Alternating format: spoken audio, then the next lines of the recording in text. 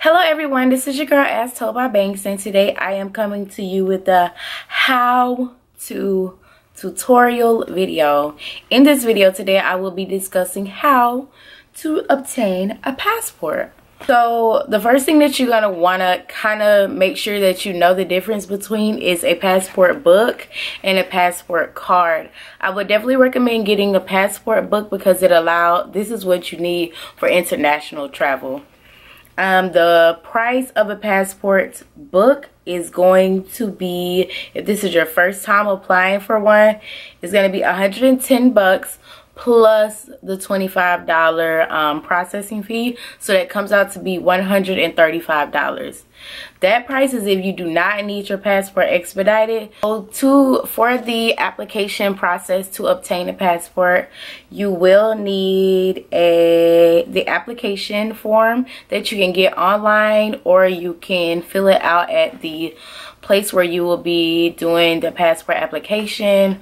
Where I went and where I would recommend is just Googling your local post office, and I know a lot of post offices do the application process.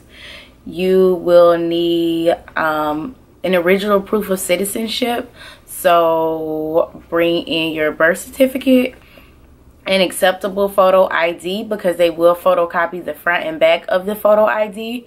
Your birth certificate they actually will keep as part of the application process, and then once the application has been approved and your passport is sent back, your birth certificate is usually sent back in a different envelope. So after you receive your passport in the mail, do not just throw away mail, because I have a tendency to do that, and I almost shredded my birth certificate before I was like, wait a minute, it came back from Charleston, South Carolina.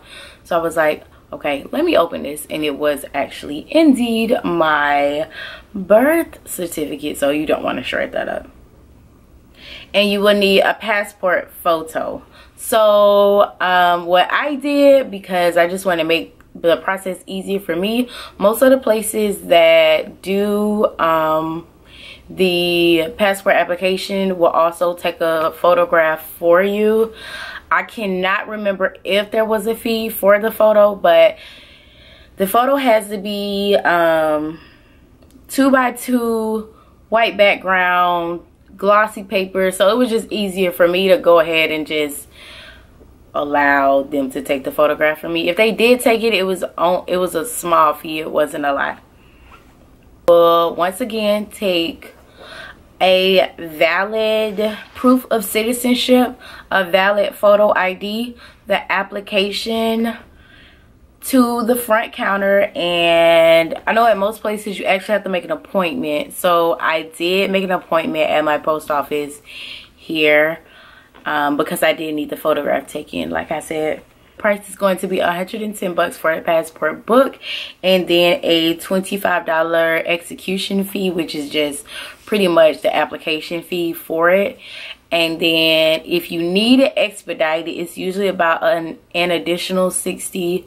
I received my passport in about a month, and I did not pay to get it expedited. So it really depends on the time of year that you are applying to get your passport. Holiday times, you know, like spring break or anything like that, usually they're gonna have a lot of applications. So you want to make sure that you do it during the off season, or just as soon as possible, because you just never know when, you know, the opportunity gonna come up and somebody be like, yo, you ready to go to Cancun? And you like, yeah, I mean, yeah. So yeah, I hope you enjoyed this video. If you have any further questions, or if anything that I said has changed, please be sure to feel free to comment down below. If you haven't already, be sure to like, comment, also, but most importantly, subscribe to my channel, because I bring a wealth of knowledge and you don't want to miss this train, boo.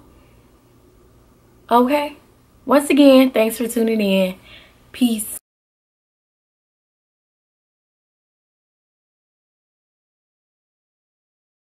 Like I ain't on and popping, boo. Yeah. Yeah.